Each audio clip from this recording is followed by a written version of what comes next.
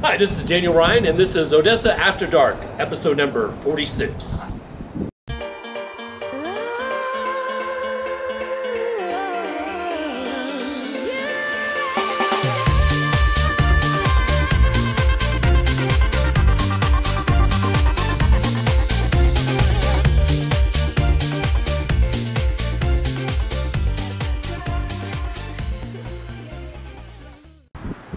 On this episode of Odessa After Dark, special correspondent Justin Wilson will bring you the story of the unsolved murder of Humberto Palma Jr., who was killed 3 years ago this week. And right now I'm here at Odessa High School, where on September 30th at 7:30 we'll have the 9th annual West Texas Talent Search Finals. And so we'd like for you to come out and join us and vote for your favorite to win. Over $6,000 worth of cash and prizes will be given away that night, and it'll be a wonderful night of local entertainment. And so let me send it over now to Mr. Justin Wilson. Hello there, it's Justin Wilson, and I'm standing on Keystone and 23rd Street, where 3 years ago this week, Humberto Palma Jr. was shot and killed in broad daylight.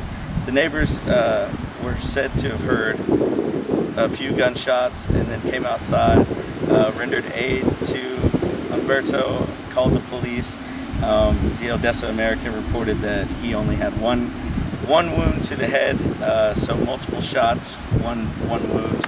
And to this day, the police have not been able to find out what happened, who did this, or where to go next. So there are a few theories as to what might have occurred on September 29th, 2014 regarding Humberto Palma Jr. One of those being, could it be road rage? It may be something more serious, like a personal attack, maybe not a personal attack.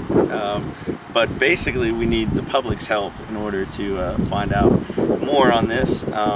And to discuss more, we're going to go to Daniel Ryan and Susan Rogers of Odessa Crime Stoppers. Okay, welcome back. We continue to talk about the case of Humberto Palma Jr., who died on September 29th, 2014. So 3 years ago. And so there's some questions that I have to ask you about. And so to be shot in the middle of the afternoon, in the middle of the street, in your truck, I mean, just seems amazing that nobody has come forward with some information, because he's in the middle of the street. Yeah. Well, and that's true. And this is one of those tips that really, I mean, one of those cases that really has been unusual all along the way. We didn't get tips on this for the whole first year that all of this went on. Basically, that's what happened. He was in his vehicle, and of course he gets shot in his vehicle. There's been different scenarios that the police department has talked about as to what exactly happened, and no one really knows, I guess, at this point what's happened. But, you know, again, like you're saying, it's one of those that somebody had to have seen something. I mean, it's just almost unbelievable. Of course, you know, if you happen to be in that neighborhood and you heard the shot and you went out, of course you could have gone out, you know, after everything happened. You know, if the circumstances are right, maybe they were the only people in the middle of the street. I mean, maybe they were the only people there when it happened. And I know his family very much still wants closure in this. They are very active in keeping the case out front and in the public's eye. We've done that numerous times over since it's happened, and it's just one of those that very nice family that we're dealing with. Well, there is a Facebook page devoted to his memory, and still on the where you can write condolences as far as where his obituary was left. People still, the last one was about a month ago, saying where they still miss him and stuff. So obviously his family was really close. He lived with his brother, and so this is a real weird, unfortunate case. Do we know, so he was shot, why he was inside the truck? I believe so. Okay. And there was one thing I asked you about that the Odessa American reported was that there was a pile of clothes next to him, and this is something that you didn't. It's nothing that I have knowledge of. Okay. Well, because you know, if one of the possible scenarios is road rage, you'd think you would get out of your truck and confront the person and then say, be shot. And so it's just a real curious case that this, it was off of 23rd Street, or on about the 1200 block of 23rd Street on September 29th. And so it would be like school was still in session. It just started probably a month previously. The fair would be over with. It would be nice days in Odessa, and so just in the middle of the afternoon. So, is there anything in the paper that that helps that we haven't covered? Not really. You know, again, it was in the middle of the day. We feel like there was somebody that knew something about it.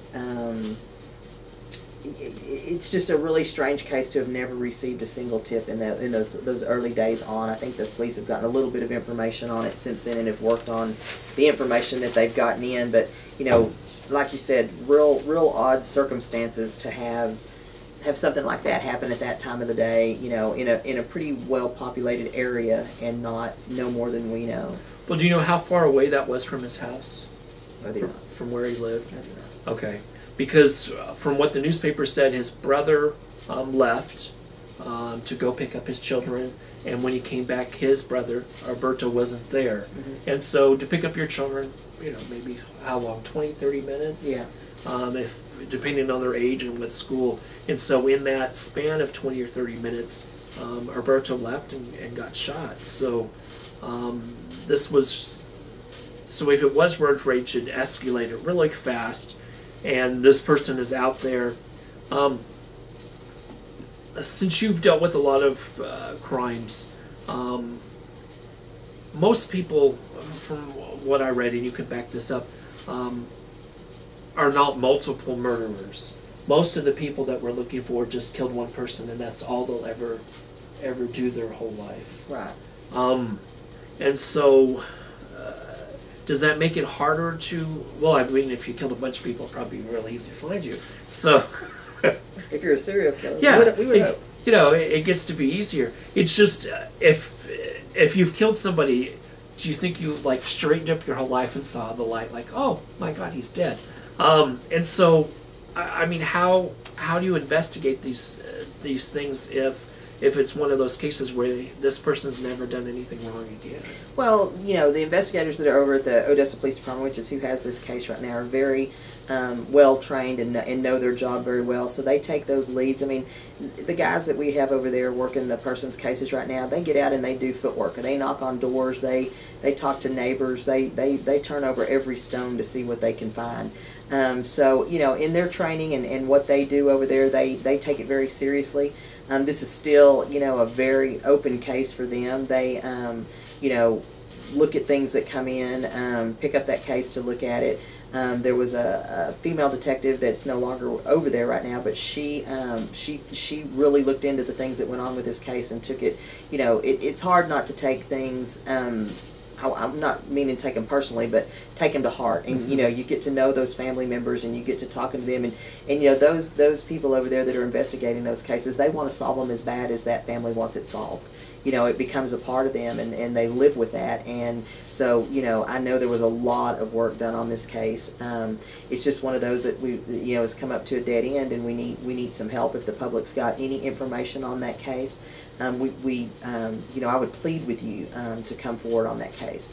The family members that we're dealing with, I know that they've had to go on with their lives. It's just what you have to do, but they haven't forgotten. I know there's probably not a minute goes by that they don't think about him. And a real tight, close-knit family, and they want closure on that. Well, if this was a TV show, whoever did this would use the gun again, and we matched ballistics, and you know, it'd be solved all in 59 minutes and such. And so it doesn't work that way here. And so they'll know what type of gun was used, and that's basically all the information until somebody says something. and points in a direction of, like, I saw this car, or I saw this person, or this person looked this way.